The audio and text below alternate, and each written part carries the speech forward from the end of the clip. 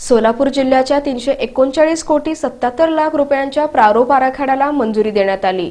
वित्त आणि नियोजन मंत्री सुधीर मुनगंटीवार यांच्या अध्यक्षतेखाली ही बैठक घेण्यात आली।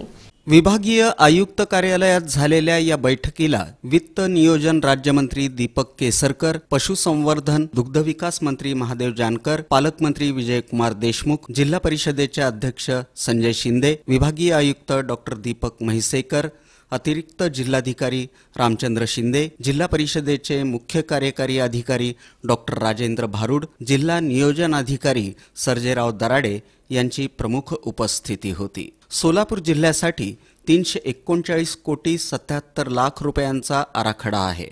त्यापैकी 217 कोटी 80 लाख रुपये गाभा तर 104 कोटी 98 लाख रुपये बिगर गाभा क्षेत्रासाठी राखीव ठेवण्यात आले आहेत, असं अप्पर जिल्हाधिकारी रामचंद्र शिंदे यांनी सांगितलं। नाविन्यपूर्ण योजनेसाठी सुमारे 15 कोटी तर मुख्यमंत्री ग्राम सडक योजनेसाठी सुमारे 51 कोटी रुपयांचा निधी राखीव ठेवण्यात आला आहे, असंही शिंदे यांनी सांगितलं। जिल्ह्यातील विविध विकास कामांसाठी अतिरिक्त निधी मिळावा अशी मागणी अतिरिक्त जिल्हाधिकारी रामचंद्र शिंदे यांनी बैठकीत केली।